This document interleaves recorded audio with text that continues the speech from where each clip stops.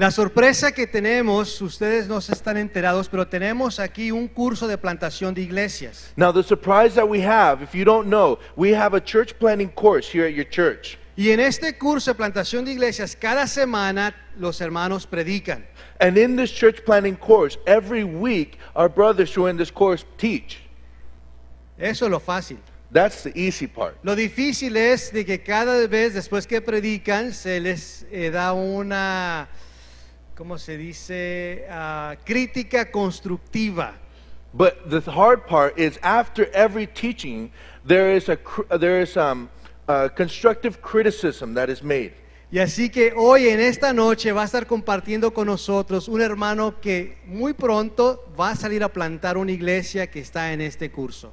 And the surprise that we have today is that one of our brothers that is in this church planting course who's going to go out and plant a church soon is going to share with us tonight. Y este hermano es muy bueno en compartir la palabra de Dios. And this is a brother who shares the word of God in a great way. Y así que sé que lo van a disfrutar y sé que Dios les va a hablar. So I know that you guys are going to enjoy it, and I know that the Lord is going to speak to Y you. van a tener el privilegio de escucharlo por primera vez antes de que salga a plantar su iglesia. And you have the privilege of hearing him for the first time before he goes and plants a church. Y así que sin más, Mr. Frank. Please Un welcome Frank. aplauso.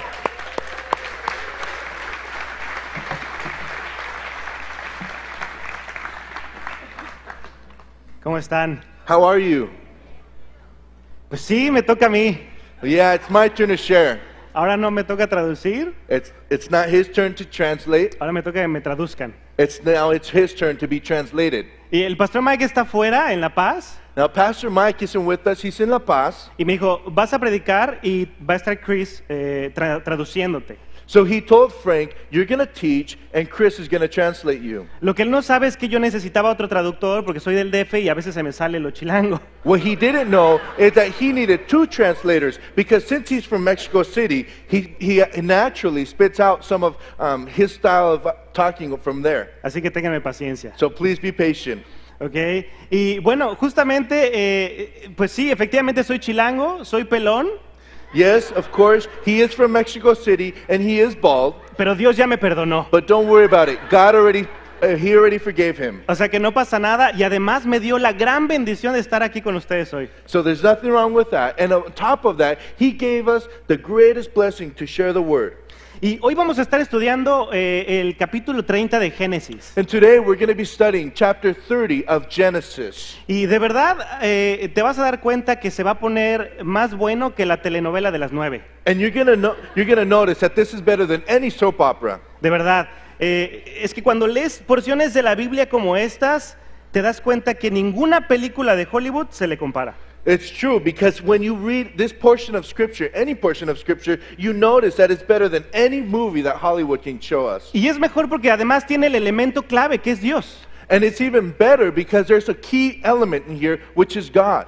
Y hoy vamos a ver una familia muy disfuncional. And now, today, we're going to be looking at a very dysfunctional family. Vamos a ver mucho drama. We're going to see a lot of drama. Vamos a ver corazones rotos. We're going to see broken hearts. Vamos a ver engaño. We're going to see some cheating. Y vamos a ver un gran conflicto generado por la envidia. And we're going to see a great conflict that is a product of envy. Y eso es lo que le da título a nuestro sermón del día de hoy, que lo pueden ver en las pantallas. And that is what gives us today's topic, today's title, that is up on the screen. Que es Envidia, el veneno del pecado. Which is envy, the poison of sin. Y me vas a decir, bueno, pero ¿por qué el veneno del pecado si todo pecado nos afecta? And you say, well, why is it the poison of sin if all sin affects us already?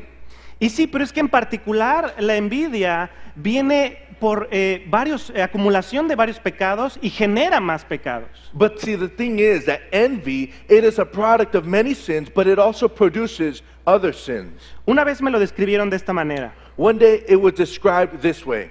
La envidia es un veneno potente. It was that envy is a powerful poison que tú te tomas esperando que le haga daño a la otra persona. that you take hoping that it causes harm to another person. Y no te das cuenta que te empieza a destruir a ti mismo por dentro. And you don't even notice that it begins destroying yourself within in the inside. Y cuando menos te das cuenta, estás completamente apartado de Dios. And before you know it, you're completely separated from God. Y seguramente a todos aquí nos ha pasado alguna vez. And I'm sure that at least almost all of us have gone through this at least once. ¿Cuántos valientes honestos pueden decir que les ha pasado? How many brave people can be honest and raise their hand? A todos nos ha pasado, la verdad. We've all gone through this. Es como cuando la hermanita llega con zapatos que le trajo los Reyes Magos. It's like when our little sister comes with brand new shoes from Christmas. Y tú le dices, están padrísimos tus zapatos. And you say, wow, those shoes are sweet. Y por dentro estás así de, híjole, tiene pie de tamal. A mí se me verían mejor. And then you look at it and you say, you know what? Those really don't look good on her. They would look even better if they were on me. Le voy a pedir al Señor que me mande unos a mí para enseñarle cómo se deben de usar. And then you all go and then you pray, I'm going to ask the Lord to give me some shoes so that she can see how they're supposed to be worn. O como cuando en el trabajo te pones a trabajar muchísimo para un puesto especial. Or it's like when you're at work and you work a whole bunch just to get this other position. Te desvelas, le echas ganas y llega el día del nombramiento. You stay up all night for many nights and you're really working hard and you're finally there. Y te arreglas para el día del nombramiento, te pones tu corbata de Mickey Mouse. And you go and you get really dressed up, you put your tie on to see if you get this promotion. Y cuando llegas, le dan el puesto a tu compañero de trabajo que se sienta junto a ti. And when you get there, they end up giving this promotion to your friend who's right next to you. Y además él trabajó la mitad de lo que tú trabajaste. And on top of that, he only worked half of the hard work that you did. Pero es que se lleva mejor con el jefe. But it's because he's better friends with the boss. Y entonces tú estás así de, oye, felicidades, qué padre que te lo ganaste. So then you're like this guy and you say,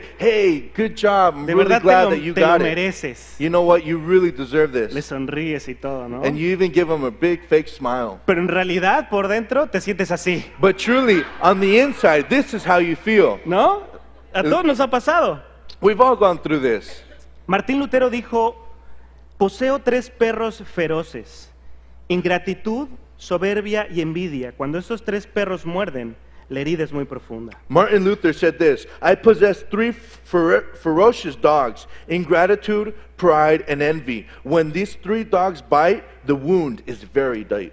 Un filósofo y escritor español llamado Miguel Unamuno dijo, la envidia es 1000 veces más terrible que la hambre, porque es hambre espiritual. Miguel Unamuno said, envy is 1,000 times more terrible than hunger because it is spiritual hunger. Yo en lo personal creo que la envidia es un extremo nivel de vanidad. I believe that envy is an extreme level of vanity.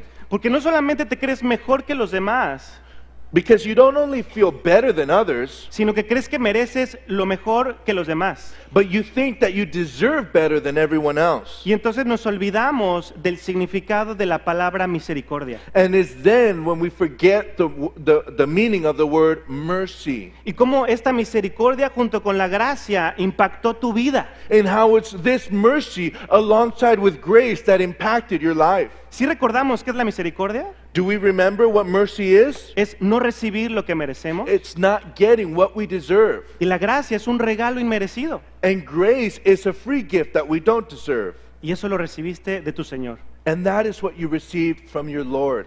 Entonces, la envidia hace que nos olvidemos de este significado. So envy is what causes us to forget the meaning of this word.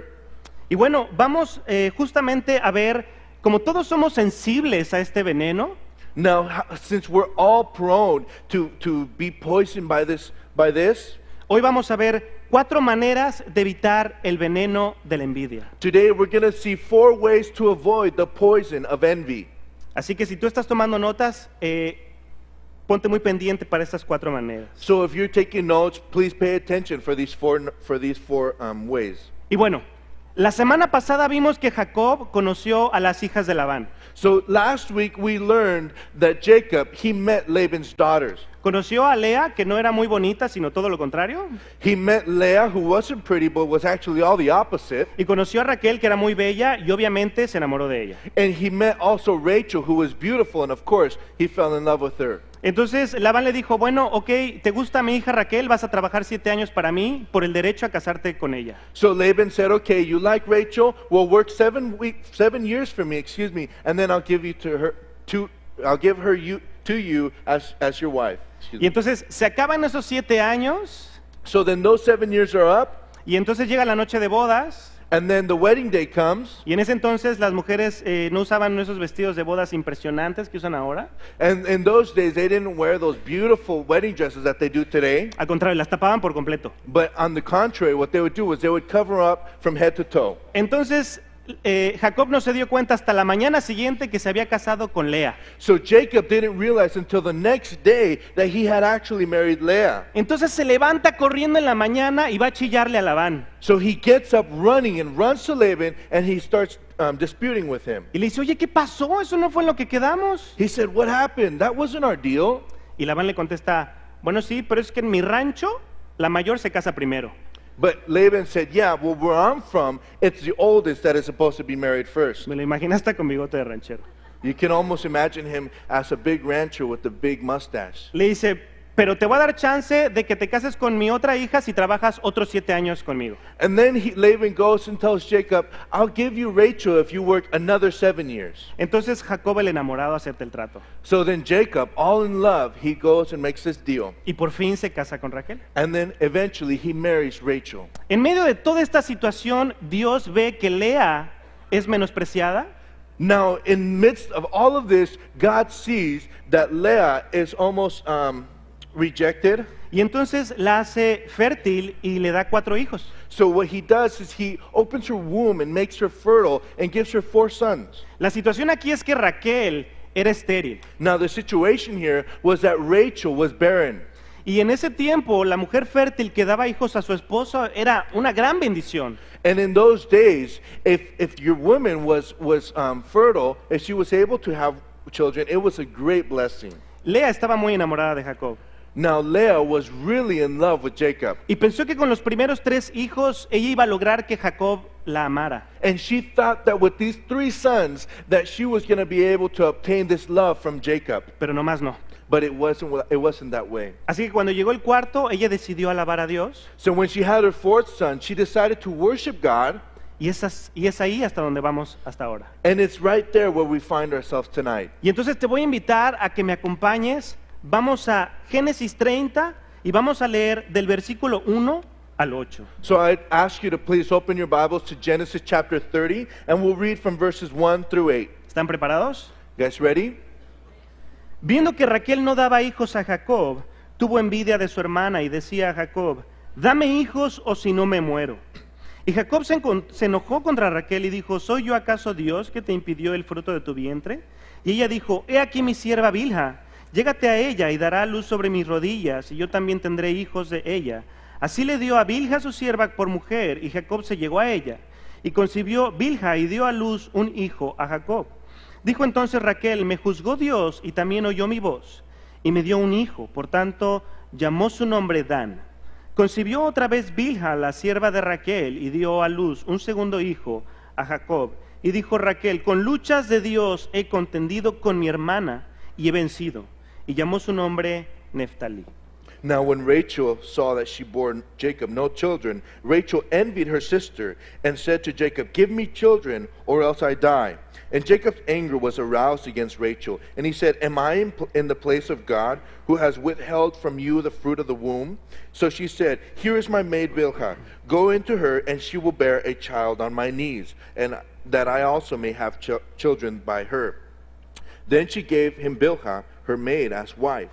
And Jacob went into her, and Bilhah conceived and bore Jacob a son.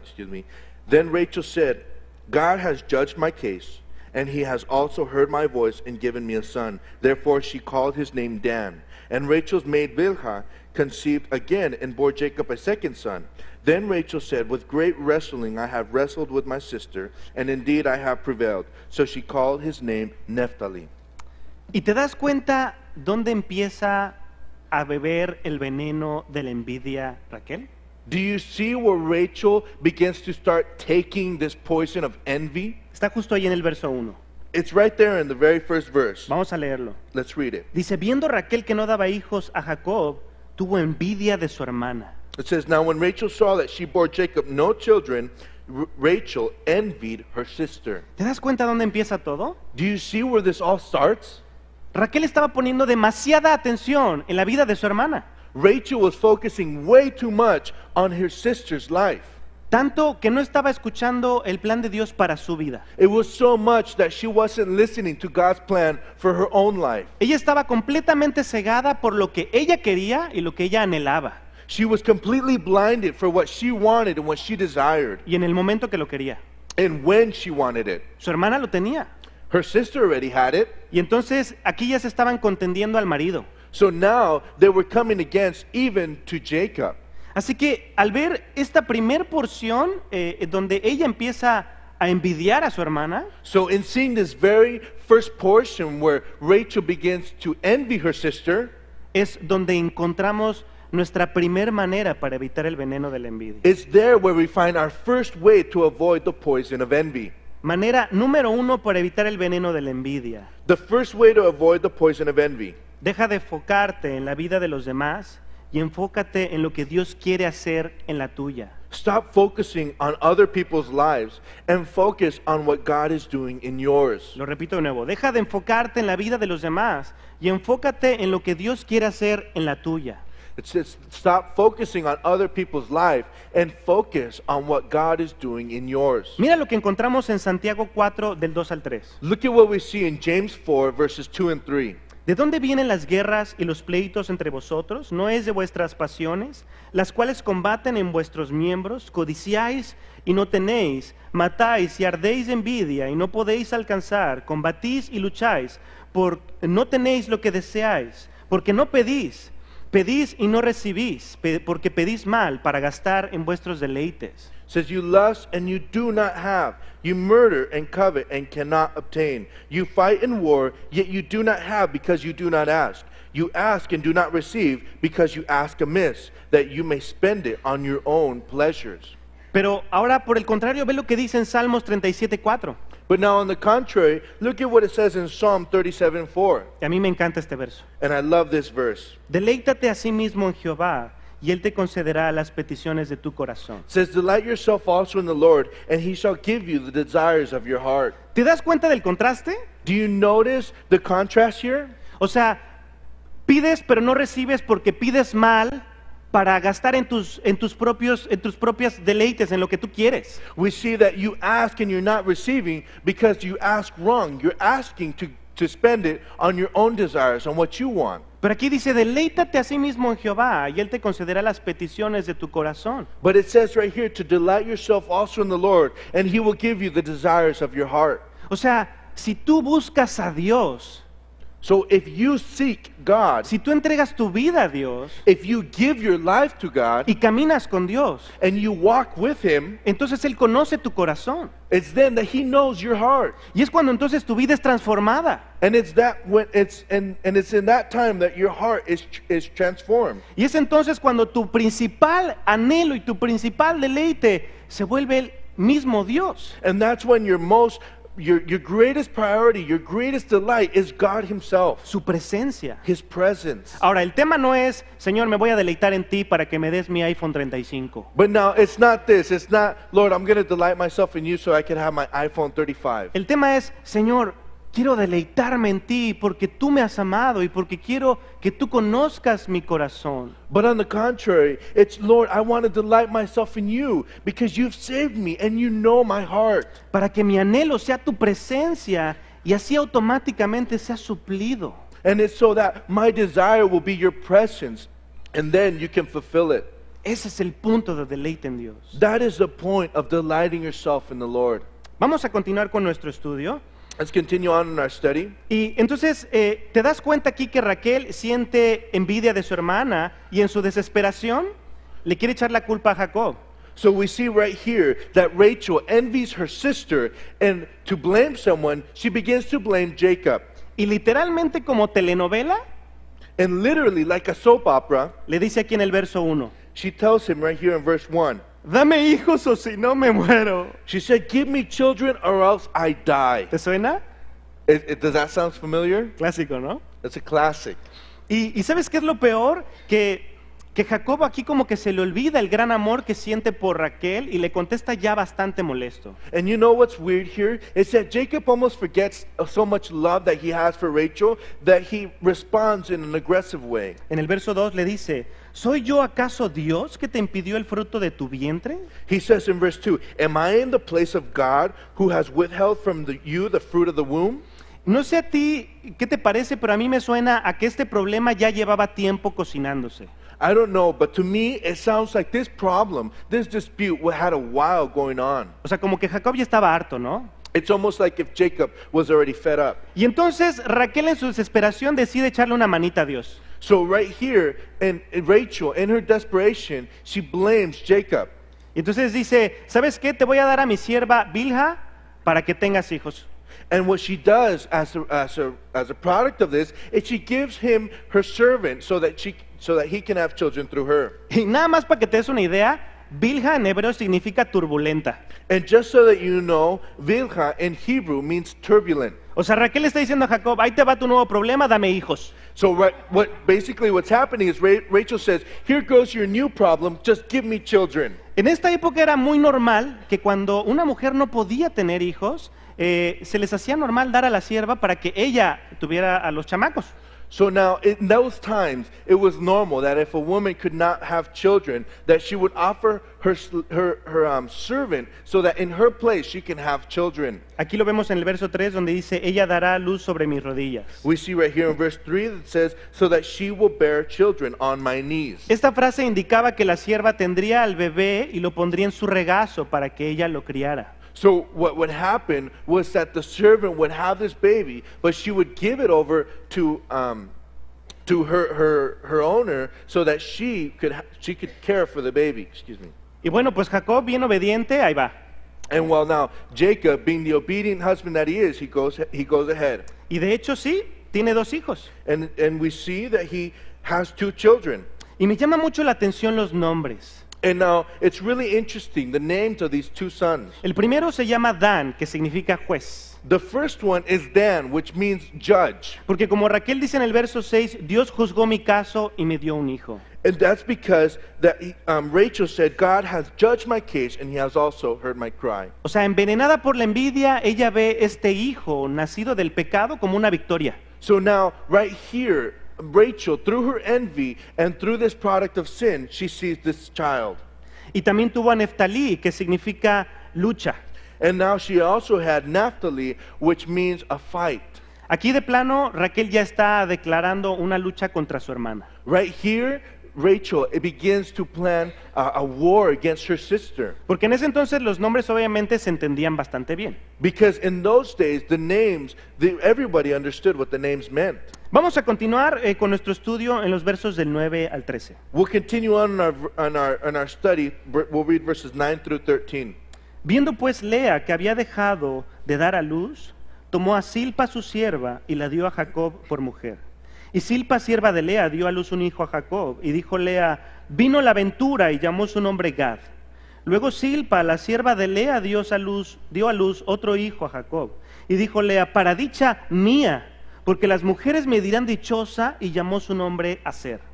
When Leah saw that she had stopped bearing, she took Zilpah, her maid, and gave her to Jacob as wife. And Leah's maid Zilpah bore Jacob a son. Then Leah said, a troop comes. So she called his name Gad. And Leah's maid Zilpah bore Jacob a second son. And Leah said, I am happy, for the daughters will call me blessed. So she called his name Asher. Aquí Lea ya le entró a la competencia. Now Leah is coming in to this competition. ¿Y ya se tomó el veneno también? And she already started taking this poison, excuse me. Y decidió pelear por su campeonato. And now she's starting to fight so that she can be the winner. Dijo, el lugar nadie me lo quita. She said, I'm first place and nobody's taking me from here. Aquí la famosa por tener chamacos soy yo. Now here in this house, the famous one for having kids is me. Y entonces te pones a pensar, ¿dónde quedó ese corazón que había decidido alabar a Dios cuando nació Judá? And we ask, where is this heart that decided to worship the Lord when she had Judah? Excuse me. Y es que la envidia se contagia. And it's because envy is contagious. Se vuelve una epidemia. It becomes an epidemic. Y en el verso 9 dice que Lea había dejado de dar a luz. And right here in verse 9, we see that Leah stopped bearing children. Entonces le entra el mismo truco de la sierva. So then she does the same trick and she gives Jacob her servant. Y aquí en el verso 9 dice, la dio a Jacob como mujer. And it says right here that she gave him to Jacob as wife. Y una vez más Jacob el obediente ahí va. And of course, Jacob, being the obedient husband that he is, he goes there again. Hasta ahorita suena a un verdadero caos, ¿verdad? And right here, it sounds like a great chaos. O sea, hasta este punto Jacob ya tenía 4 mujeres, And now at this point, Jacob already had 4 women. ya tenía 6 chamacos He already had 6 kids. y un serio problema en su casa. And he had a big problem in his house. Esta es una verdadera familia disfuncional, Now this is a true dysfunctional family con un potencial destructivo impresionante. with an incredible potential for destruction. La envidia está llevando a estas personas a un punto de extremo conflicto. Now this envy is taking this whole family through a great conflict. Y Silpa, la sierva de Lea, le da 2 hijos a Jacob. And Silpa, the servant, Leah's servant, gives Jacob 2 sons. Gad, que significa tropa o buena fortuna, Gad, which means good fortune o troop. or troop. Y esto es importante porque ella ya le está declarando la guerra con el nombre. And this is really important because she's already declaring war just with the name. ¿Tú te imaginas, las mujeres se imaginan ponerle a su hijo, mi bolsa está más fashion? Can you imagine the ladies saying, naming their children, my purse is a lot more prettier? O los hombres ponerle a sus hijos, los rines de mi carro son más grandes. Or guys naming their kids, the rims on my car are bigger than yours. O sea, esto está fuera de control. This is out of control. Y entonces Silpa tiene un segundo hijo. Now Silpa has a second son. Y este segundo hijo, aquí dice que me llama mucho la atención lo que dice en el verso 13. And it really draws my attention to what verse 13 says. El nombre de este segundo hijo es Aser, Now the name of this second son is Asher, que significa feliz. which means happy. Lea estaba muy feliz Now Leah was incredibly happy porque ella estaba ganando un estatus social because she was gaining a social status al tener muchos niños. and in having many children. Raro, ¿no? That's almost strange, isn't Pero it? así era en ese entonces. But that's the way it was back then. Y mira lo que dice en el verso 13, es bien importante porque dice, para dicha mía, porque las mujeres me dirán dichosa, y es cuando llamó su nombre Aser. Because look at what verse 13 says. It says, then she said, I am happy, for the daughters will call me blessed. So she called his name Asher.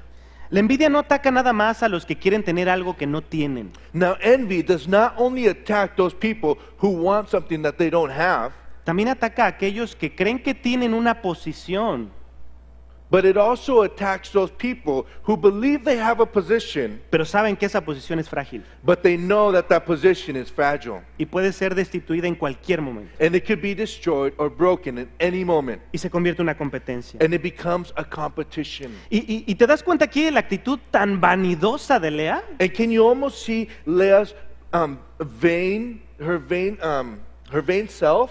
O sea, ella está enfocada en la gloria que ella va a recibir por todos los hijos que está teniendo. She's focusing on the glory and the praise that she's going to get for all the children that she has. Como que ya se le olvidó Jacob y definitivamente se le olvidó Dios. And it's almost like she forgot about Jacob and she also forgot about God. Y en el verso 13 dice muy claro, para dicha mía. And she says in verse 13, I am happy. O sea, está pensando, se trata de mí, And now she's thinking, it's all about me. de lo que la gente piensa de mí, It's all about what people think of me de cómo me perciben a mí, and how they perceive me, de agradar a los demás por mí, and to please others for myself, de la aprobación de la gente para mí. and to have others' approval of myself. Y eso nos lleva a nuestra segunda manera de evitar el veneno de la envidia. And that takes us to the second way to avoid the poison of envy. Para evitar el veneno de la envidia, número 2, For the second way to avoid the poison of envy, deja de buscar agradar a otros y busca agradar a Dios. stop trying to please others and please God. Lo repito, deja de buscar agradar a otros y busca agradar a Dios. Again, stop trying to please others and please God. Mira lo que escribe Pablo en Gálatas 2:20. Look at what Paul says in Galatians 2:20. Dice, con Cristo estoy juntamente crucificado y ya no vivo yo, mas vive Cristo en mí. Lo que ahora vivo en la carne, lo vivo en la fe del Hijo de Dios, el cual me amó y se entregó a sí mismo por mí. He says, I have been crucified with Christ. It is no longer I who live, but Christ who lives in me. And the life which I now live in the flesh, I live by faith in the Son of God, who loved me and gave himself for me. De Cristo he recibido el amor más grande. From Christ we have received the greatest love. Y al entregarle tu vida, esta es transformada. And when you give your life to him, you become transformed. Y esta vida tuya deja de ser tuya. And this life, it stops being your own. Ahora le pertenece a Él. Now it belongs to him. Entonces todo lo que vives en la carne debe ser para gloria y honra de Él. So everything that you live in this flesh should be for glory and his honor. No debe de tratarse de ti. It shouldn't be about you. Dejaste de ser tú. It stopped being about you. Sabes, en realidad es muy cansado tratar de agradar a personas que tienen tantas opiniones diferentes. You know, it's so hard to please so many people who have so many different opinions. Gente que tiene un estándar del mundo. People who have a standard from the world. Y por el contrario, podrías estar enfocándote en agradar a Dios, que ya te amó. But on the contrary, you can focus on pleasing God who already loved you. Y que el estándar que recibes de Él es por medio de su gracia y ya no tiene que ver con tus fuerzas. And the standard that you receive from him is a standard of grace. It's no longer of your own strength. Toma un respiro profundo. Please take a deep breath.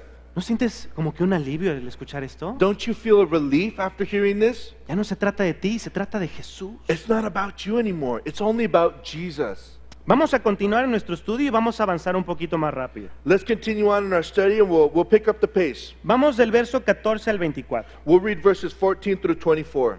Fue Rubén en tiempo de la siega de los trigos y halló mandrágoras en el campo y las trajo a Lea, su madre, y dijo Raquel a Lea: te ruego que me des de las mandrágoras de tu hijo. Y ella respondió: ¿es poco que hayas tomado a mi marido, sino que también te has de llevar las mandrágoras de mi hijo?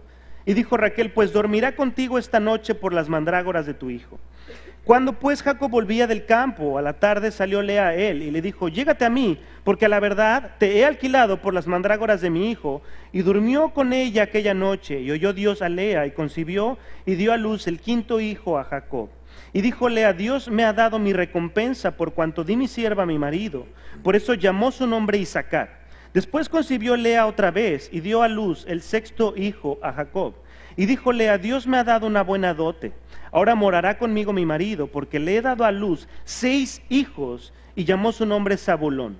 Después dio a luz una hija y llamó su nombre Dina. Y se acordó Dios de Raquel, y la oyó Dios, y le concedió hijos, y concibió y dio a luz un hijo, y dijo: Dios ha quitado mi afrenta, y llamó su nombre José, diciendo: añádame Jehová otro hijo.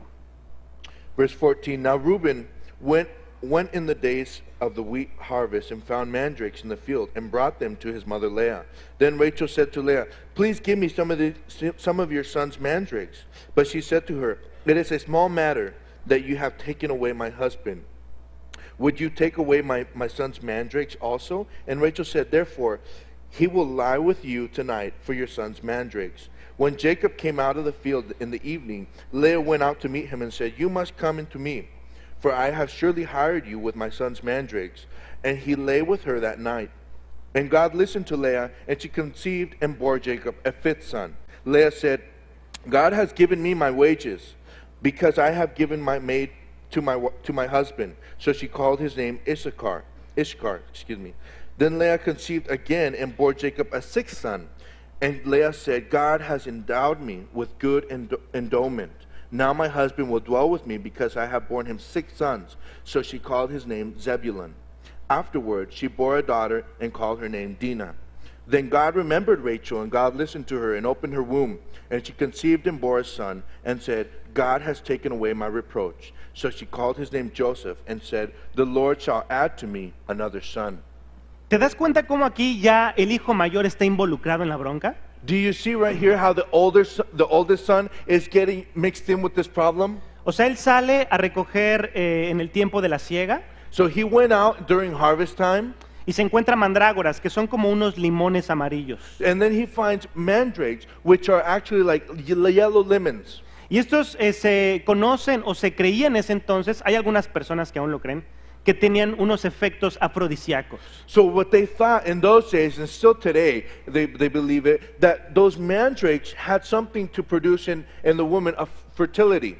Entonces, esto me dice que Rubén estaba enterado y por eso llevó esto a su mamá. So something tells me that Reuben knew this, so he got them and took them to his mother. Y entonces Raquel quería de estas mandrágoras. So now Rachel, she wanted some of these as well. Pero mira lo que Lea le contesta en el verso 15. But look at what Leah says in verse 15. ¿Es poco que hayas tomado mi marido, sino que también te has de llevar las mandrágoras de mi hijo? She says, is it a small matter that you have taken away my husband? Would you take away my son's mandrakes also? También de novela.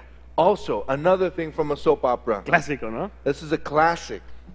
Y aquí Lea empieza a torcer un poquito la verdad. And here, Leah starts twisting the truth. ¿Te das cuenta cómo Lea está diciendo, ¿es poco que hayas tomado mi marido? She says right here, is it a small matter that you have taken away my husband? Y es que sí, o sea, Jacob es esposo de Lea, And it's true because Jacob is Leah's husband. pero es esposo de Lea por los negocios chuecos de Labán. But he is her husband because of Laban's scheming deal. Él quería ser esposo de Raquel. He wanted to be Rachel's husband. Quien tomó al esposo de Raquel fue Lea. Who took Rachel's husband was Leah. Y es que cuando te empiezas a llenar de envidia es muy fácil hacer que tu verdad sea la única verdad. And when you have this poison of envy, it's easy to twist the truth so that it becomes only your truth. Pero te tengo noticias, solamente hay un poseedor de la verdad. But I'll tell you, there is only one possessor of truth, Y él es la verdad. and he is the truth. Y eso nos lleva a la manera 3 para evitar el veneno de la envidia. And this takes us to the third way to avoid the poison of envy. Aférrate y cree en la única y real verdad, Jesús. Hold on to and believe the only and real truth, Jesus. Manera número 3 para evitar el veneno de la envidia. Aférrate y cree en la única y real verdad, Jesús. The third way to avoid the poison of envy, hold on to and believe the only and real truth, Jesus. Juan 14:6, muy claro.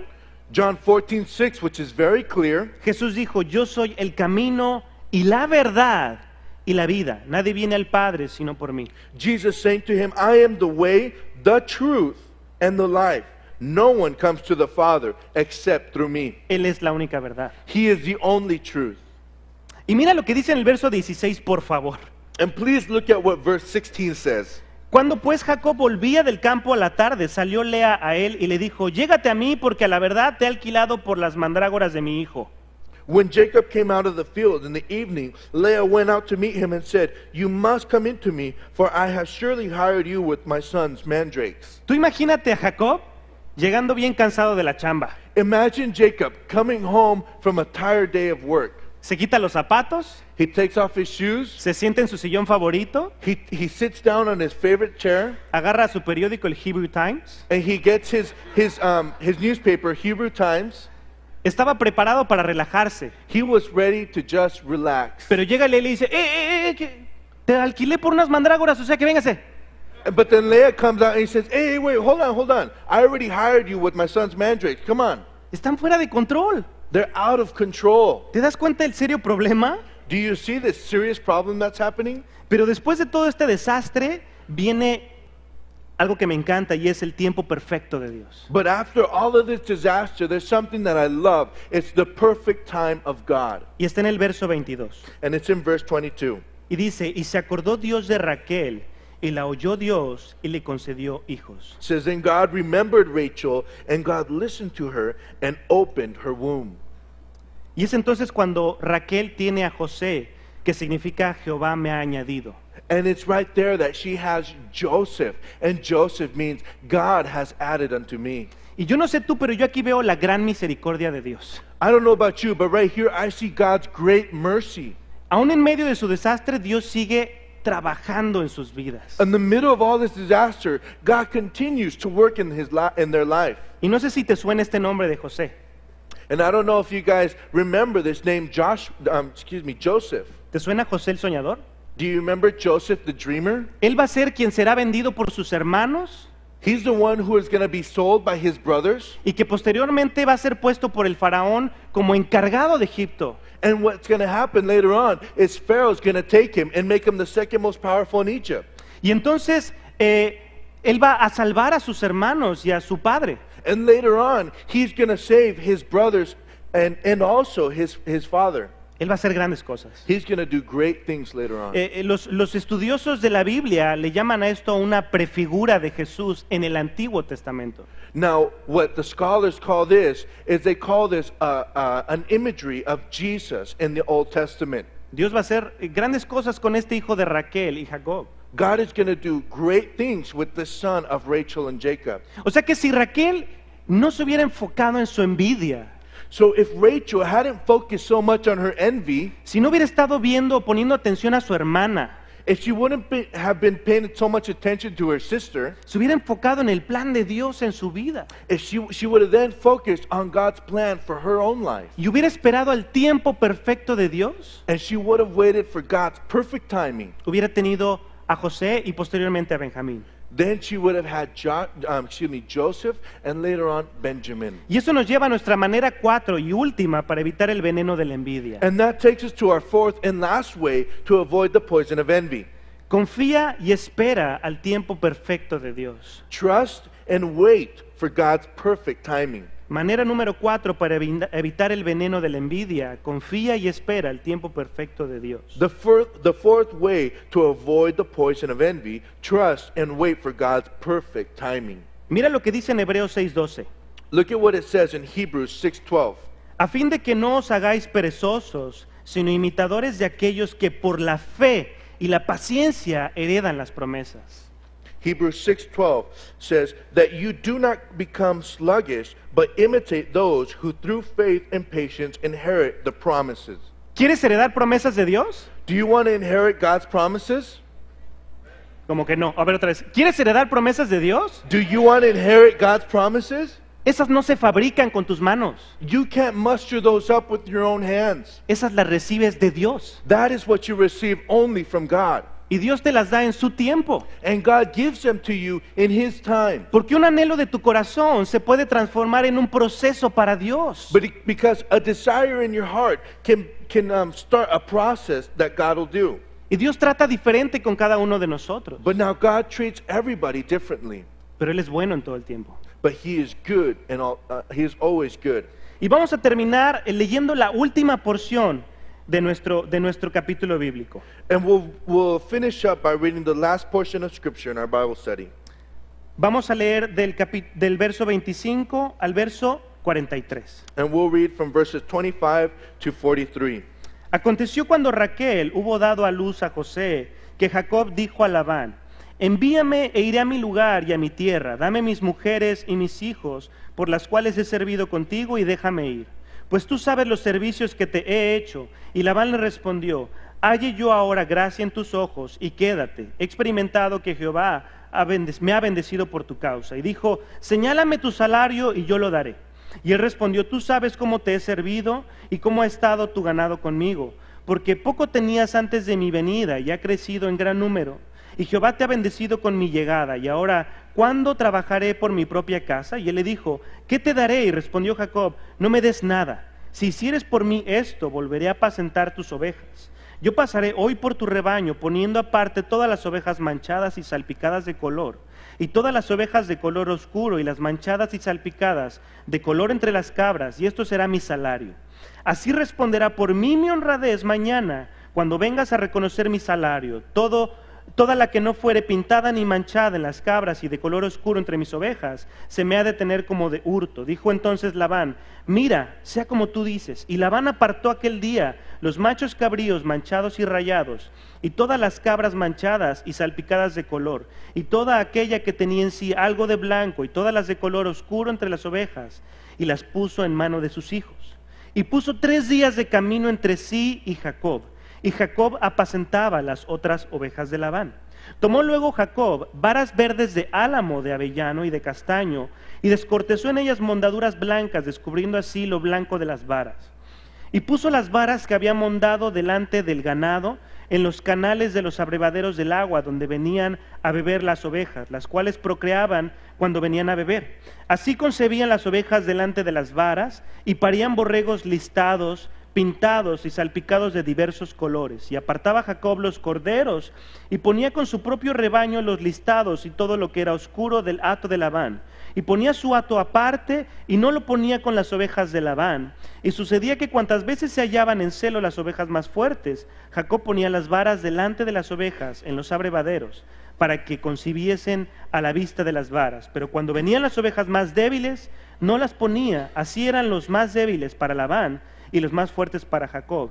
Y se enriqueció el varón muchísimo, y tuvo muchas ovejas, y siervas, y siervos, y camellos, y asnos. And it came to pass when Rachel had borne Joseph, that Jacob said to Laban, Send me away that I may go to my own place and to my own country. Give me my wives and my children for whom I have served you, and let me go. For you know my service which I have done for you. And Laban said, Please stay, if I have found favor in your eyes, for I have learned by experience that the Lord has blessed me for your sake. Then he said, Name me your wages, and I will give it. So Jacob said to him, You know how I have served you, and how your livestock has been with me. For what you had before I came was little, and it has increased to a great amount. The Lord has blessed you since my coming. And now, when shall I also provide for my own house? So he said, What shall I give you? And Jacob said, You shall not give me anything. If you will do this thing for me, I will again feed and keep your flocks. Let me pass through all your flock today, removing from there all the speckled and spotted sheep, and all the brown ones among the lambs, and the spotted and speckled among the goats, and these shall be my wages. So my righteousness will answer for me in time to come, when the subject of my wages come before you. Every one that is not speckled and spotted among the goats, and browned among the lambs, will be considered stolen if it is with me. And Laban said, Oh, that it were according to your word. So he removed that day the male goats that were speckled and spotted, and the female goats that were speckled and spotted, and everyone that had the same white in it, and all the brown ones among the lambs, and gave into the hands of his sons. And he put 3 days' journey between himself and Jacob fed the rest of Laban's flock. Now Jacob took for himself rods of green poplar, and of the almond and chestnut trees, peeled white stripes in them, and exposed the white which was in the rods. And the rods which he had peeled, he had set before the flocks in the gutters, and the water troughs where the flock came to drink, so that they could conceive when they came to drink. So the flocks conceived before the rods, and the flocks brought forth streaked, specked, and spotted. And Jacob separated the lambs, and made the flocks face towards the streaked, and all the brown in the flock of Laban. But he put his own flock by themselves, and did not put them in Laban's flock. And it came to pass, whenever the stronger livestock conceived, that Jacob placed the rods before the eyes of the livestock in the gutters, that they may conceive among the rods. But when the flocks were feeble, he did not put them in, so that the feebler were Laban's, and not the stronger Jacob's. Thus the man became exceedingly prosperous, and had large flocks, female and male servants, and camels and donkeys. Entonces, en esta última porción, básicamente vemos a Jacob haciendo un negocio con Labán. So in this last portion of scripture, we see Jacob making a deal with Laban. Jacob quiere tener su propio rebaño porque ya acabó su tiempo de trabajo con Labán. Jacob wants his own flock because he already finished him working for Laban. Y entonces Jacob, muy abusado o muy listo, Now Jacob, being very wise and cunning, le dice, mira, tú dame las manchaditas esas, las pintitas, las feas, esas me las quedo yo. he tells Laban, give me all the spotted and striped ones, all the ugly ones, I'll keep them. Tú quédate con las blancas, esas que están así como pachoncitas. He said, you keep all the white ones, all the nice, healthy ones. Pero Jacob tenía un truco. But Jacob had a trick. Entonces, él lo que hacía es que al parecer sabía cómo lograr que las ovejas dieran más ovejas manchaditas y pintitas. What he did was he knew a special way so that this flock can produce more striped and spotted ones. Entonces agarraba varas y les hacía cortes para que se vieran rayitas blancas. So what he did was he would get little pieces of wood and he would stripe them so that they would look like little white stripes. Y las ponía en donde bebían agua las ovejas cuando estaban en celo. And he would put them in the troughs where the flocks would drink when they were mating. Y esto hacía que las ovejas dieran ovejas manchadas. And this made that the flock would produce more spotted and striped ones. Entonces cuando las fuertes estaban en celo, ponía las varas. So when the strong portion of the flock were producing, he would put this little piece of wood in there. Y cuando las débiles estaban en celo, las quitaba. And when the weaker ones were reproducing, he would take this rod out. Y de esta manera fue como se enriqueció de ovejas. And it was in this way that he became richer with all these flocks. Entonces se hizo de un rebaño enorme de riquezas, siervos y siervas, como dice aquí la escritura. So now he grew in his own flock and with his own servants. Y es aquí donde terminamos con nuestro estudio de hoy. And it's here where we end our study for tonight. Está impresionante esta familia disfuncional, ¿no? This is an incredible dysfunctional family. Y ¿sabes qué? Que seguramente dices, no, esos están fuera de control, nada que ver conmigo. And maybe you say, man, those guys are out of control. That has nothing to do with me. Y sí, obviamente son cosas que están realmente extremas. And of course, these are things that are truly, really extreme. Pero te tengo noticias. But I have news. Resulta que todos nosotros tenemos el mismo potencial destructivo. It's actually a fact that we all have this same potential to be that destructive. Sin Cristo podemos ser así o más de destructivos. Without Christ, we can be even as destructive as they were, or even more. Así que esas son las buenas noticias, la esperanza que tenemos. So that is the good news, the hope that we have. Es que la esperanza es Cristo, The hope is Christ. que ya existe la esperanza, That this hope is already, it exists, que es Cristo en tu diario caminar. which is Christ in your daily walk. Y hablando de esto, me gustaría también hablarle a las personas que vienen por primera vez. And speaking about this, I would like to direct this to you if you're visiting us here for the first time. La esperanza real y verdadera es Jesucristo. This true hope is Jesus Christ. Y si tú has venido aquí anhelando una transformación en tu vida, And if you've come hoping and desiring a transformation in your life, tal vez tienes una situación difícil, hay dolor en tu corazón.